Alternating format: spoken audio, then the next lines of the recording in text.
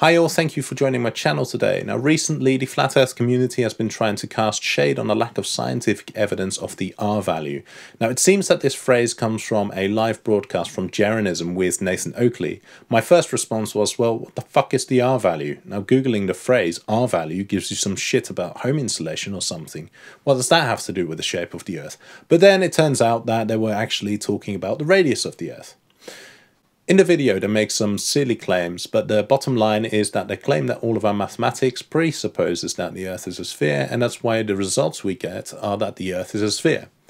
They also make the claim that there's no evidence for this magic R value. Now, there is plenty of evidence that the Earth is a sphere, and there's plenty of measurements of the radius.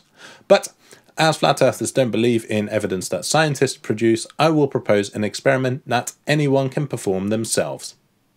Essentially, what I will describe is a modification of the experiment performed by Eratosthenes, who calculated the circumference of the Earth with a high degree of accuracy. We can easily repeat this experiment. Now, for all you flat earthers out there, I know what you're thinking. You think that I'm proposing an experiment that presupposes a round Earth to prove that the Earth is round. Well, no. What I'm actually showing is that if the Earth is round, then what is the radius? Now, we will actually extend the experiment as well to determine the shape of the Earth. Now I will start with the experiment as performed by Eratosthenes to measure the radius of the Earth and then expand on it, but first let's have a quick look at some basic maths. So we take a circle and we draw two lines from the center to 2 points on the perimeter. These lines enclose some angle theta. The length of these lines is r, which is equal to the radius. The length of the arc between the points where the straight lines intersect is the product of theta and r. Now next is some basic trigonometry. We won't go into all the details, but just use the bits that will be required for the experiment. So let's draw a right angled triangle with height h and base length L. There are two unknown angles. The angle alpha can be found by taking the inverse tan of the length over height, and beta can be found with the inverse tan of height over length. Now alpha and beta will add up to 90 degrees or pi over 2 radians. So what we do is as follows.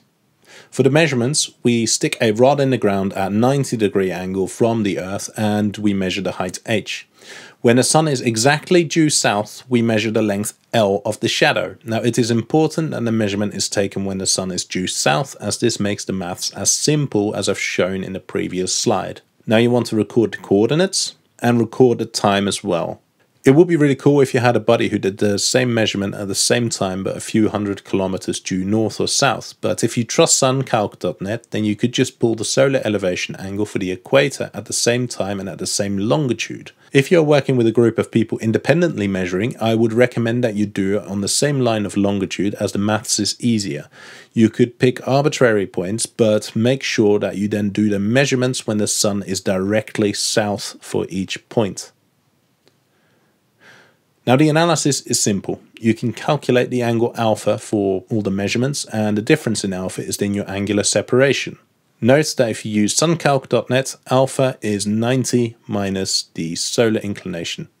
You then take a trusted distance calculator and get the distance between the 2 points. You divide the distance by the angular separation to get the Earth's radius.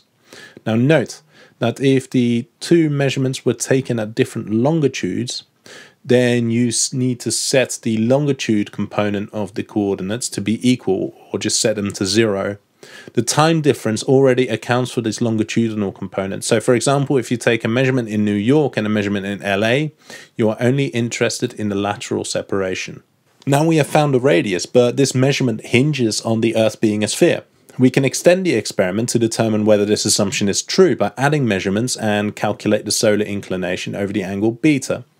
We then plot the angle beta against lateral distance from some reference measurement. If the Earth is flat, beta will take the form of the inverse tan of h over d, where h is now the height of the sun and d is equal to 0 where the sun is directly overhead. You will need to multiply this by 180 over pi if you're working in degrees. Now you can take an accepted value for h from the flat Earth community, or you can use it as a fitting parameter if you know how to code. Now if the Earth is spherical, beta takes the form of pi over 2 minus d over r if you're working in radians, or 90 minus d over r multiplied by 180 over pi if you're working in degrees. Now, r is the radius of the Earth, but if you know how to code, you can just treat this as an arbitrary fitting parameter. I've plotted these functions for the winter solstice in the Northern Hemisphere. The blue line is the result you would expect from a flat Earth model, and the orange line is what you would expect from a round Earth. So what I've outlined is a simple experiment to measure the radius of the Earth. I've then outlined an extension to that experiment which allows you to test the shape of the Earth. My challenge to globe believers and flat earthers is simple. If you are so high and mighty about empiricism, put your money where your mouth is and team up with some people you know to perform this experiment. Or get in touch via the comments and we'll get as many people involved as possible to gather data.